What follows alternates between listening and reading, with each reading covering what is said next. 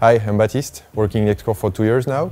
I'm responsible for everything which is about material development or process development in general, and also the design of the new components.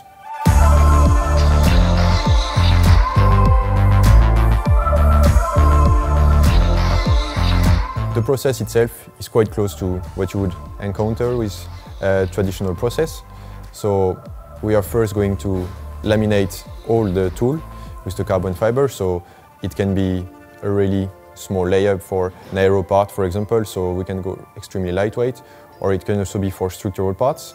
So you would lay up your fiber as you would do in a normal mold, and then it becomes a bit different because it's a fully enclosed mold. So we are at the same time mixing our core, so with our own mixing system, also adapted for different size of projects, from really small projects to industrial level. So you would feel entirely the mold with Excore, so it doesn't need to be as precise as a machine core, for example. So you also have some flexibility in it, and we can independently tune the pressure, the temperature, the weight, the intensity. Everything is tailor-made for your project. And once the mold is entirely filled with the core, you can close the tool and the curing will start, as you can see here, and the pressure will come from the interior of the mold, so you just need to wait for the cure cycle.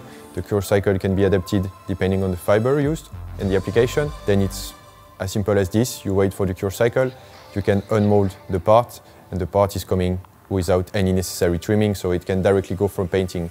There is no post step or any finishing work that needs to be done. There is no gluing. We can integrate all the inserts, anything. So yeah, this is really, the goal is really to make a one-shot process. Entirely relies on the mold technology that we developed and the core to make a one-shot process at the end.